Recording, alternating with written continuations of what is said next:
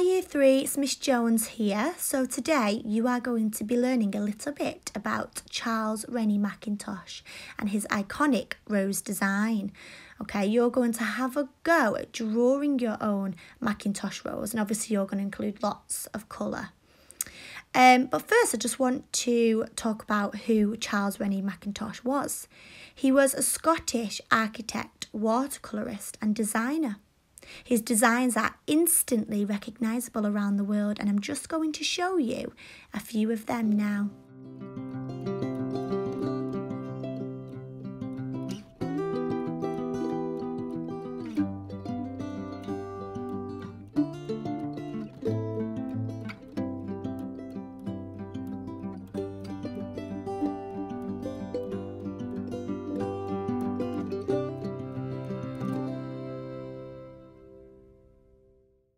Today, the Mackintosh-influenced rose design is hugely popular and can be found in anything from bags, jewellery, home accessories and wallpaper.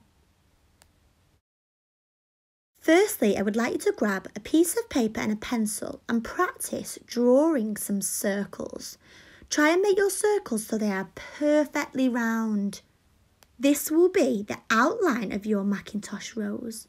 You can draw it as big or as small as you like. Have a go. Once you have done this, I would like you to draw a curved line across your circle. Then, draw a curved line starting halfway across the line you have drawn already. Then, I would like you to draw another line halfway across the line you have just drawn. I would like you to keep doing this until the final line reaches the centre of your circle. Have a look at mine before you start yours.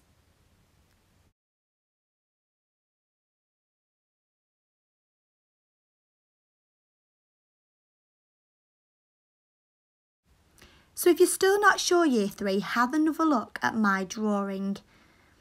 Remember to draw a curved line across the circle until you reach the centre.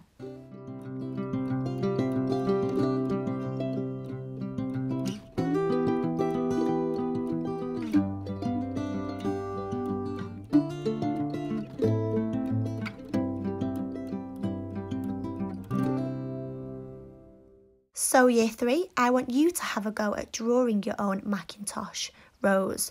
You might want to draw 2 or 3, and perhaps you might want to draw a beautiful picture around your rose. It's completely up to you. Remember to use lots of colour and send them over to Miss Ashton when you're finished. Hi Year 3, so this is just a quick message at the end of this activity to say that I am leaving, so it will be my last video. But you've all tried really hard from home and you're all amazing. You should all be really proud of yourselves. I know I'm really proud of you all. Stay safe and I wish you all the best of luck. Bye.